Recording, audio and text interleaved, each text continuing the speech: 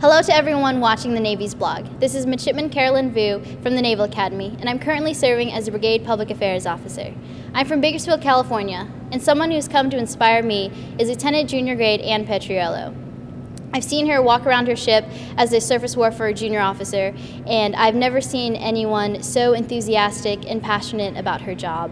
The way she leads her people and the way she's learning about the ship to get qualled inspires me to want to be a surface warfare officer.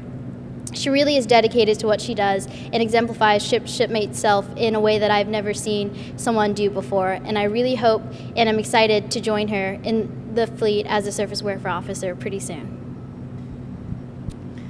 Hello, I'm Midshipman Kara Yingling, and I'm the Midshipman Action Group President, and I'm from Johnstown, Pennsylvania.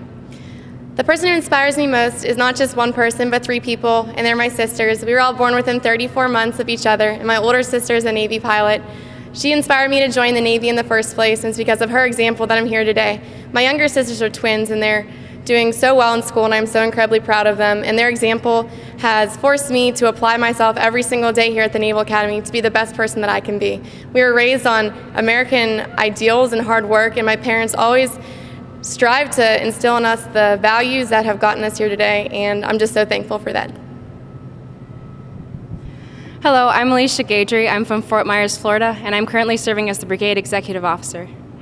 I've been lucky enough to have 2 incredibly inspiring people within my life, my mother and my older sister, both who are extremely selfless and devote everything they have to every task that's before them. My older sister inspired me by coming to the Naval Academy and graduating in 2010. She's now currently serving as a surface warfare officer, and her selflessness and dedication to her people inspires me to work hard. My mother, who is also extremely hardworking and selfless, went back to medical school to earn a degree in medical assisting, something that she's wanted to do for her entire life. It continues to inspire me as I pursue my dreams to become a doctor and serve in the medical community. That's all we have for now from the Naval Academy. We hope to see you around soon.